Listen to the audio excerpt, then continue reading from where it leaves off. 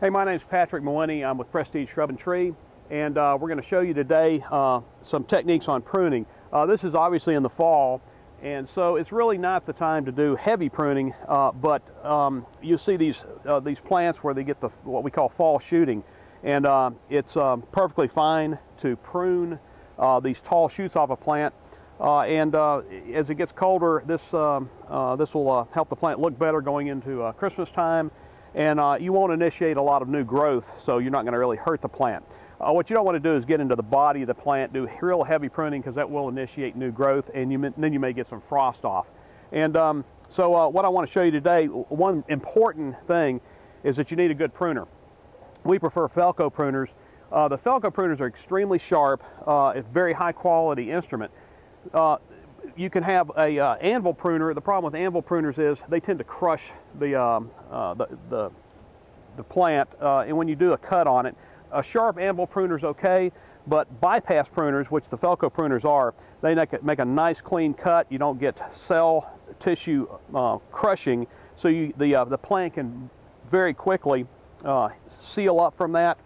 Plants don't heal anything, they actually seal the wounds off. So again, a real sharp pruner is critical. A little bit later we may talk about saws, and the saws are also extremely sharp. So what I'm going to show you today is we've got a plant here that tends to do this tall shooting as we move into late summer, and it makes the plant unsightly. You can see we've got a really odd form and a odd shape to it. So what we want to do is we've got the pruners, the Felco pruners, and again, these blades are replaceable, which is nice. They're extremely sharp, and as they get older and duller, instead of trying to sharpen them, what you're going to do is just replace the blade. They are a little more expensive, but for good pruning, this is the way you need to go. So what we're going to do is we're going to walk in here, and really on this type of plant, we're just going to take these shoots off. And so I'm going to do the whole plant. We're going to come back down in here and make a prune about that deep. One thing you need to understand about pruning is that if you prune, it's always a local effect. So if I prune right here at the end and prune that off, you're going to get leaf break right underneath where you've made that pruning cut. And what happens there is, so if I prune this plant very high, it's going to try to break out right here, which leaves you with that same legginess. So what you're after is reaching in here and doing a deeper prune back down in the body of the plant.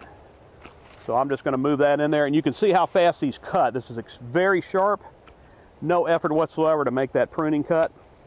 Again, anvil pruners, they tend to crush that. Even a sharp anvil pruner, that will start compressing that stem, where this bypass, like a scissors, cuts it very cleanly. Now within about 24 hours, this plant will seal that wound up. You don't need to put any type of sealant on it. It's actually not good for the plant to try to seal them up. You may even get a little bit of sap, a little water movement out of the end of that plant. That's not a problem. Today we're pruning, and it's about probably about 50, in the mid-50s today. And we got rain coming up, and what's going to happen is this plant will respond to that rain, and you will probably see a little bit of oozing or weeping, and that's perfectly fine. That's the way the plant helps seal the wound off. So I'm going to come over here again, and you notice this is a heavier branch. It's been growing for a while, but I'm going to reach down in here and prune that off right there. And so you can see the shape suddenly. Now we have our shape back to this plant. This is a fairly low spreading plant, but it does tend to have that habit where it's going to get those shoots. Other plants this time of year in fall, we really don't want to go after a lot, but again, the fall shooting, there's not a problem at all to go in and clean that up. You'll notice in here I'm not pruning these laterals off. That's going to be something that you're going to do in the spring. You do need to be aware that depending on the plant, there are times you can prune them and times you shouldn't prune them as far as removing flowers. Extension Service has that information, and they've got some really great circulars on pruning. So we're going to move now over to a plant called the Sasanqua camea. The Sasanqua camea blooms in the fall. It's finishing its blooming now, and it also does that fall shooting, so I'm going to show you that, a plant that actually has flowers on it. You can still do some cleanup pruning with that. This is a Sasanqua camea. It's one of the white blooming camellias. You have two basic camellias. You've got a Sasanqua and you've got a Japonica camea. The Japonicas bloom in the spring normally, though sometimes they will bloom in the fall. The Sasanqua is a very strong fall bloomer. So you can see we've got the white flowers on there. This is actually moving out of its bloom. You can see we've got some really nice looking flowers and some older, more dead looking flowers on here that are deteriorating. But you'll see again, this is doing this fall shooting. This is really common for this plant. There's not a problem right now taking this leggy stuff off of this plant. You never really want to shear prune plants. Plants are much better pruned by doing a hand pruner. When you start using a head shear, you get this shape to the plant. The plant doesn't like it as much. It doesn't grow as well. And eventually what happens is you end up with a shell of leaves around the outside of the plant with nothing on the inside of the plant. And you notice this one, as you reach down in here, you've got leaves 6-8 inches down inside the plant. And that's what we're after. That makes for a healthy plant. You have to remember that the food factories are the leaves. When you fertilize a plant, all you're doing is putting nutrients down. The plant taps into those nutrients and then moves them up into the leaves. And then, of course, the food is made through with the chlorophyll and the sunlight process, and it makes food for the plant, and then it feeds itself. So if you do a shell type of pruning, shear pruning, you don't have as many food factories, and then you have a healthy plant. So what we're going to do here is just take some of this off. Again, with the Felco pruners, extremely sharp. Make sure you don't get your finger in the way. But I'm just going to grab this and reach in here, and you'll notice again I'm reaching down further into the plant. You don't want to prune out here at the end, because if you prune there, it's going to break right here, and you'll still have a leggy branch. So I'm going to move down inside here. It's called reach-in pruning. Some plants you can do this to.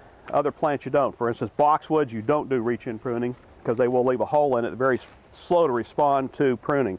But I'm just going to reach in about 2-3 inches into the body of the plant. Again, we're not doing heavy pruning into the body, but we're taking these leggy shoots off. This will also start growing in the spring again, and you can do another pruning and clean this plant up again in the spring before it sets its buds. But it's going to set its buds as you move through the summertime. I'm going to leave that on there since we have a nice flower, and just move over here.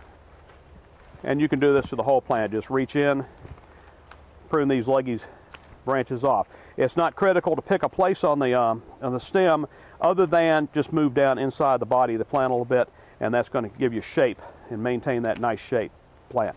So again, I can come down here on the side, prune this off, and again we'll just leave the other any of the shoots with the flowers, we'll leave that on there and let it finish its bloom out. Okay, what we've got here is a rosea azalea. The rosea blooms in the spring, in the late spring. This color is fall color. This is a pink azalea, pink, kind of a dark pink. The dark, the red and the dark pink azaleas and the pink, light pink, will tend to have a yellow fall color on them. So will the white. And when you move into the dark, deep red azaleas, you tend to get more purple color on the fall color. But again, this is really not the right time of year to do heavy pruning on azalea, because this plant has already set its buds. Okay, it sets its buds after it blooms as you move into August, September. But you'll notice this again, this fall shooting it does. It makes the plant a little bit rangy, unsightly. Some folks don't like that in the fall, and you can cut these tall shoots off without hurting the main bloom on the plant. Now, if we were to leave this go in the spring, this whole plant would be covered in flowers, including these shoots up here. So if it doesn't bother you, just leave it up like this and then prune it after it blooms. If it does bother you, you can just go in here again, and remember, as I said, you don't want to prune out here toward the end. If you just prune that tip off, what happens is it's going to try to break, and next spring right here, you still get this legginess. You want to do a reach-in pruning. You're just going to reach down in here and right within the body of the plant and take that off. And you notice here's another large shoot right here. I can go in here and take that off. You see, now we get the shape starts to come back. We'll tune that off right there. Now, I'm not going in and doing a whole lot of pruning, and you don't want to over prune it either. Just take these leggy shoots off if you want to this time of year. The more you take off, the fewer flowers you have in the spring. But again, this plant will heavily flower in the spring, even if you're doing this. And as I'm looking at this, I can see there's probably an immature bud that's already set in there, so there will be a flower up on the end of this in the spring. But we're going to take that one off, reach in here.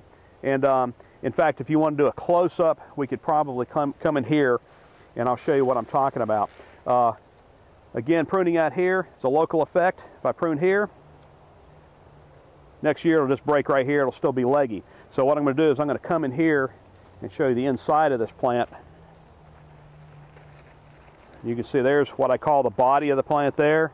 I'm just going to reach down a little further in, take that one out. Next year, that's going to break out inside there and keep this plant full. Again, if you do the shear pruning, or you come through here after they bloom and just shear them back, they tend to just have a shell of leaves after a while. It's not as healthy for the plant. If you do the reach-in pruning, you get a lot more robust break in the spring. You get more branches coming out and filling the plant out. Therefore, you're going to have a healthier plant because you have more leaf tissue making food for the plant. So again, if you feel like that bugs you, you can always come in here and do some light pruning. And again, you notice I pulled that one off that was tall. I'm leaving this one on here. It's close enough to the body of the plant, so I'm not going to take that out. Just these taller leggy branches like that. And you see now we've got the shape comes back to us. And again, you can get away with that in the fall for the fall pruning. Just don't get into the body of the plant.